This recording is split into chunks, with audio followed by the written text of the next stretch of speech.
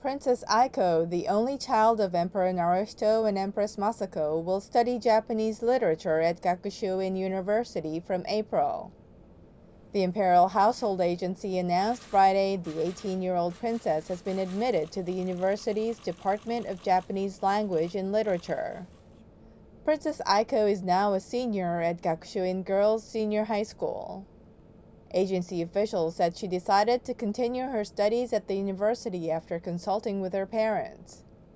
Her father, Emperor Naruhito, graduated from Gakushuin University with a major in history.